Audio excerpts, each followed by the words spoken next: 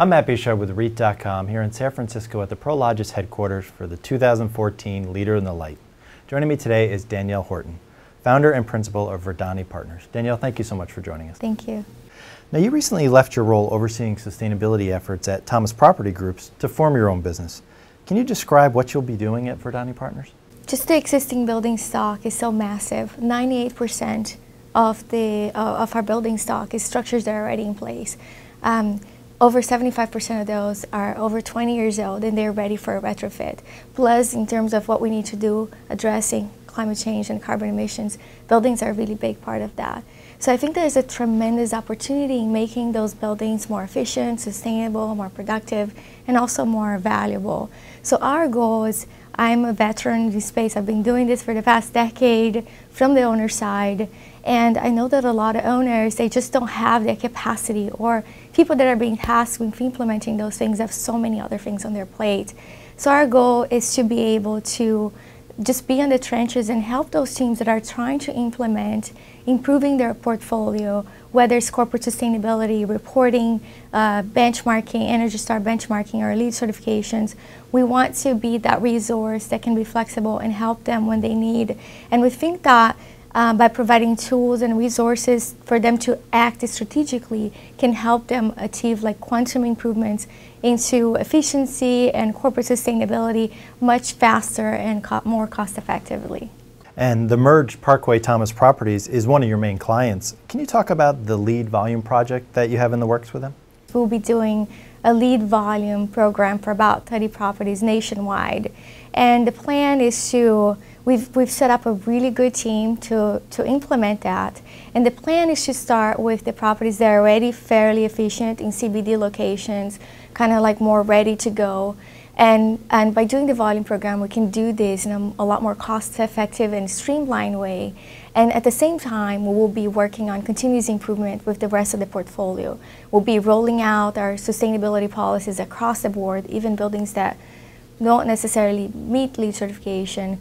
And another exciting thing that we'll be doing is just putting together a centralized tool for corporate sustainability similar to what we had for Thomas Properties Group, that's going to allow us to just have a point place to share information, resources, tools, best practices, but also entice collaboration between the properties.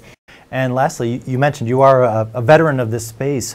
So what do you see as sort of the next evolution or phase as real estate companies look to improve their sustainability efforts? In terms of highlighting some of the key trends that I feel are very important that owners that want to operate their buildings more sustainably need to be paying attention, starting with legislation and codes.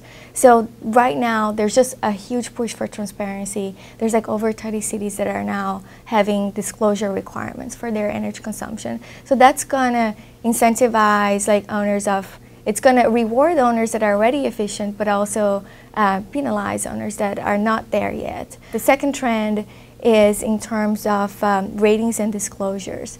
So I think a lot of owners are being rewarded, and I believe they should be pursuing, when appropriate, doing like certifications like LEED or Energy Star benchmarking, all of those things.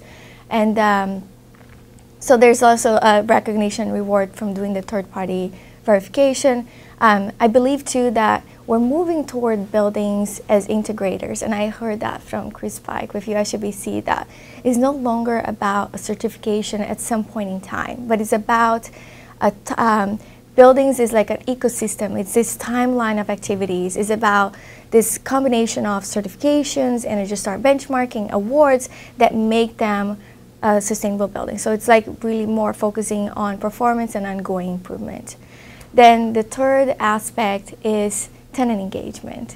Obviously, especially with disclosure requirements, transparency becoming more prominent, I feel like engaging your tenants is no longer optional. You really need to be working with your tenants and playing that space. And then lastly is just technology in buildings. I think that buildings are so far behind in terms of technological advancements.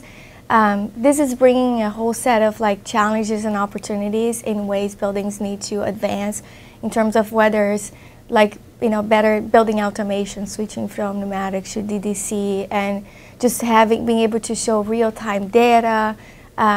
There's like right now in terms of managing energy consumption, a lot of information is going to be in the cloud. But there's just a lot of room for improvement in terms of technology that buildings need to catch up, and owners need to continue to making those investments in and continue to upgrade their buildings. Great. Danielle, thank you so much for your insights. You're welcome. For more on this and other real estate news and analysis, be sure to visit REIT.com.